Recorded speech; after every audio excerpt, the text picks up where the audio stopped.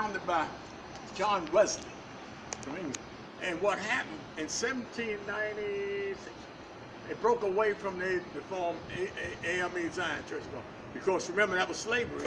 And you couldn't take communion, you couldn't take anything. Yeah, so they broke away. A guy named Bishop, Miller and Barrett. Barrett named downtown the bill. Anyhow, over 137th Street, that's Mother Zion. That's the first in connection. Their connection, their organized religion. So they petitioned the AME, let us break away and try to do our little thing. And so I'm just using everyday language.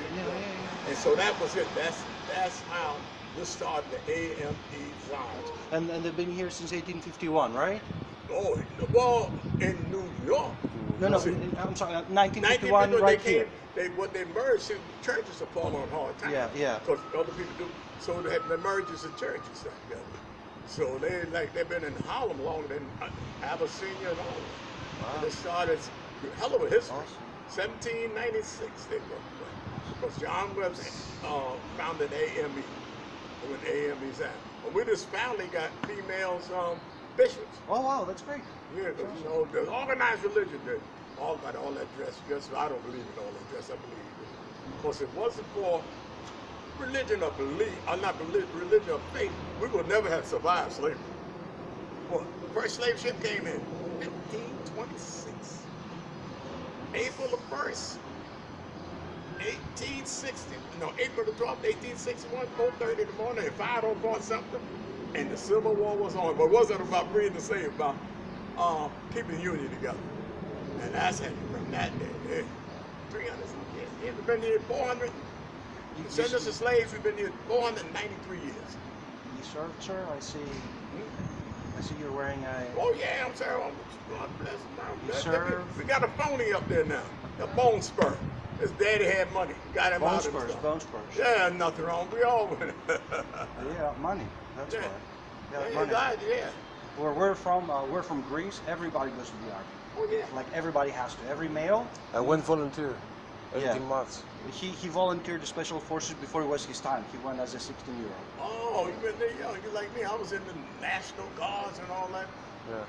Camp Drum. So when we Second World War, you know, the Mars is 75 years. Tomorrow we're gonna go and see a soccer game, and they're gonna have a special commemoration for D-Day. Yeah, and in fact, one of the people who in my Greek church down in Brooklyn, there's a picture of a Greek guy who was one of the first to step foot on Normandy. Didn't make it out. Yes, it was a hell of a thing.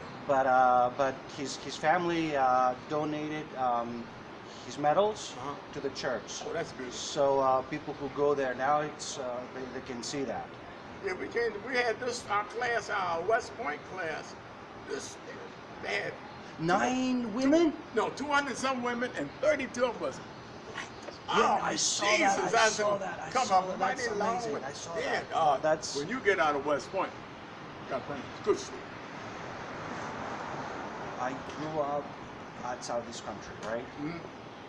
This is the kind of stuff that makes this country look good to people abroad. That make up for other shit. Because I came through, I'm 80 years, I came through segregation, tail end of segregation and Jim Crow laws. When our grandpa was fighting the Germans, when he came back to a country that gave him full rights. When they were fighting the Germans, you're supposed to come back, and but and you had a bunch of guys who saw the Nazis, and they're like, I'm not going to come back to what I used to be. A lot of people, what happened, 369, they stayed in France, remained in France. I've heard that. A lot of black soldiers remained in France. Heard that. There's this, what's this movie about this African American regiment in France? I think there's a movie about that. 369. Is that the? They're right here.